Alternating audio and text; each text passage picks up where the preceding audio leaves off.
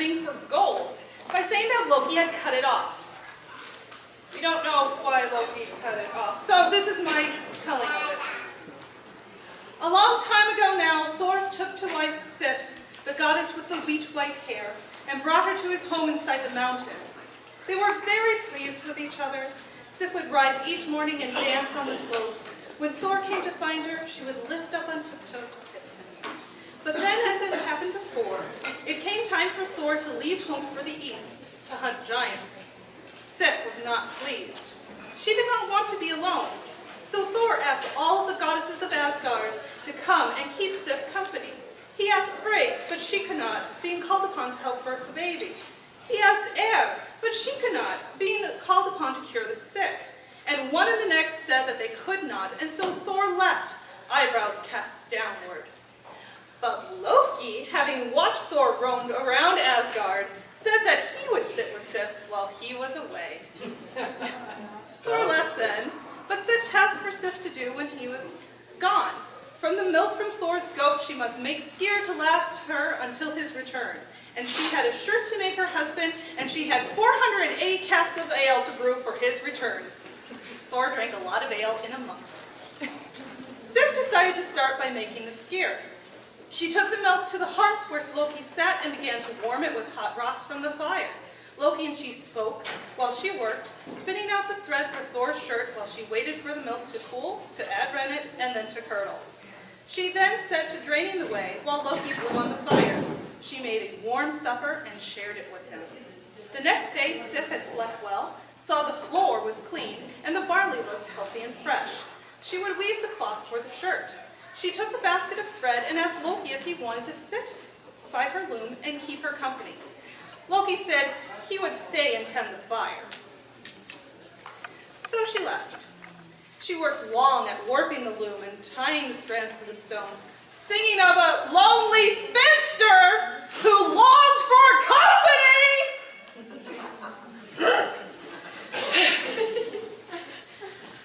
It was only as she got mostly through that she realized she would not have enough spare wool after cutting to give Loki as payment.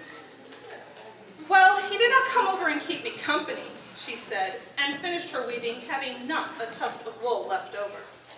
The next day, Sif went to sew the shirt. She took her fabric and her needle, and she asked Loki if he wanted to sit outside the door and keep her company. Loki said he would stay and tend the fire. So she left, but as she worked, the thread kept knotting.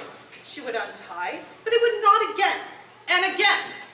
So she set it aside, and she returned to the hearth to start the ale. She began to heat the water. She did not offer Loki any, nor spoke to him at all. She tried sewing again, but that did not work. She put some uncooked bread in the pot, but Loki did not let the grain ferment. Sif tried adding more to the fuel to the fire, but the fire burned low and gave nothing but smoke.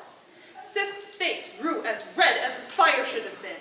She told Loki that if he would only give trouble, he should leave. Loki said that trouble was only a gift to the stingy.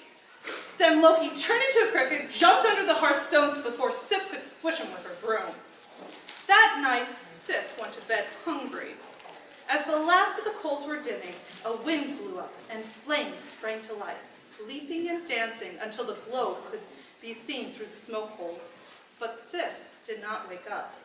A shake gripped the mountain, sending shivers down into the valley as Loki moved the hearthstone, his hair glinting off the firelight. But Sif did not wake up.